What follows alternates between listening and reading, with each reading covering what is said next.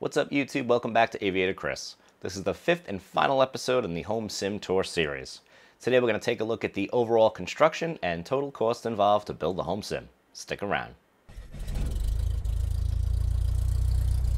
Alright, so let's just jump right into it. This is probably going to be my least favorite one to film because I'm finally sitting down to tally up all the costs of how much the home sim has cost me here.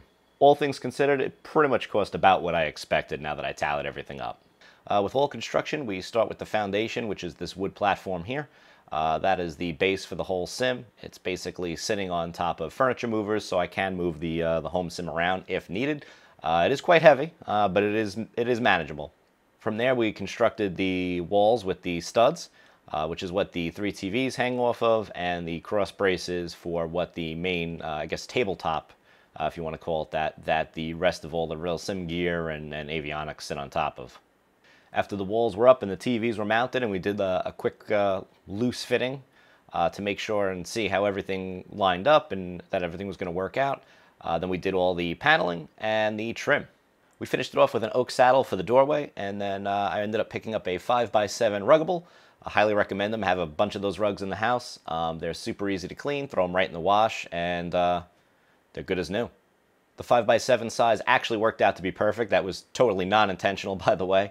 It is the perfect width, and it kind of runs up the back to kind of give it a nice look and feel. Now, my cable management isn't the greatest, but we'll go ahead and take a look behind the panel and underneath.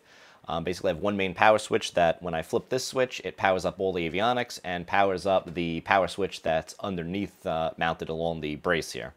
Now, as I don't have a dedicated home sim PC, I basically made a wiring harness that runs the length. It's about, give or take, just under 30 feet of wiring required, but I bought a little bit of extra length just in case I move it around and whatnot.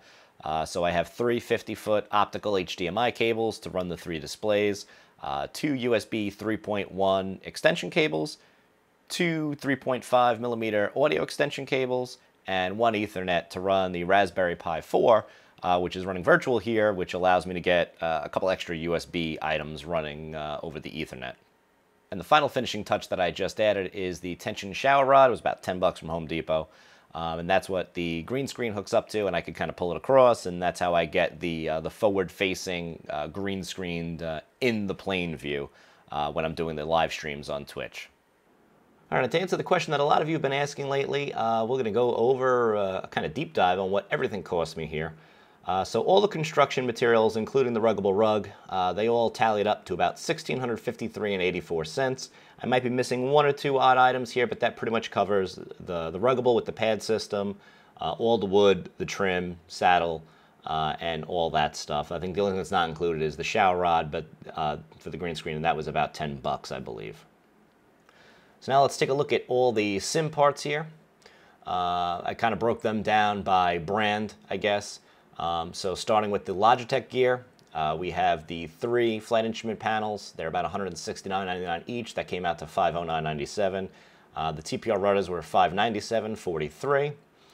The GoFlight stuff, I estimated. I don't remember how much it cost me. I bought the GoFlight panels a good number of years ago now. The closest thing I could find is that they're 90 bucks. That might just be what you can pick them up for now because it looks like GoFlight is out of business. But overall, I think they were actually more expensive, but the two of them were about $90 each is the best accurate, most up-to-date price that I could find. I don't know what they cost me, when I bought them, probably better part of 10, 15 years ago, maybe now. Next category is Desktop Aviator. We have the Cessna Switch panel at $110.95 and the Cessna Flaps panel at $75.95. The Real Sim Gear TBM panel, which comes with everything except the yoke, rudder, and throttle. That came out to about $5 grand.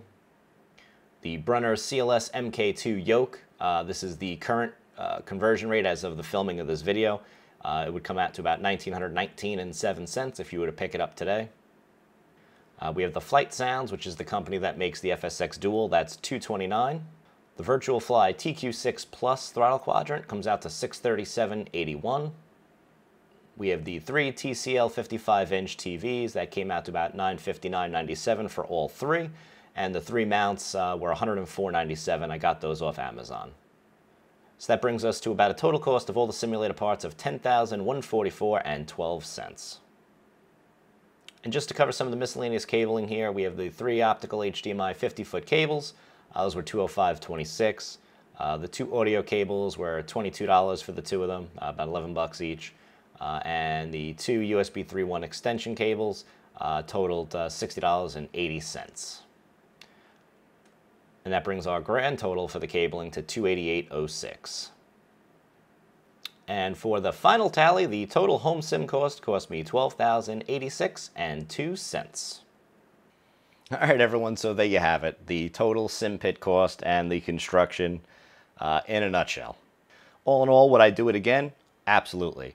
As much fun as real-world flying is, my home airport is extremely busy. Sometimes it could take 45 minutes to an hour of Hobbs time just sitting on the ground trying to get into the air.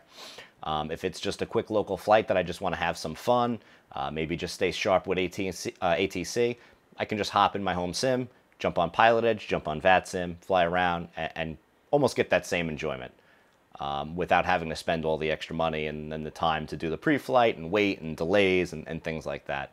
Obviously, for going places, there's no replacement for the real thing, and I hop in the plane and I'll go to a destination. That obviously can't be replicated here. But it is nice if I'm going somewhere new that I can fly that in one of the home sims here.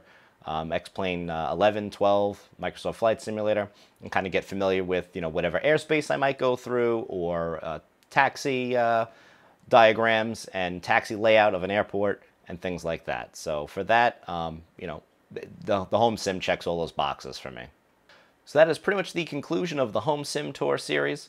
If there's anything you felt like I missed or didn't cover, let me know in the comments below, and I could either reply to you or maybe do a follow-up video if it's something major that I may have missed here.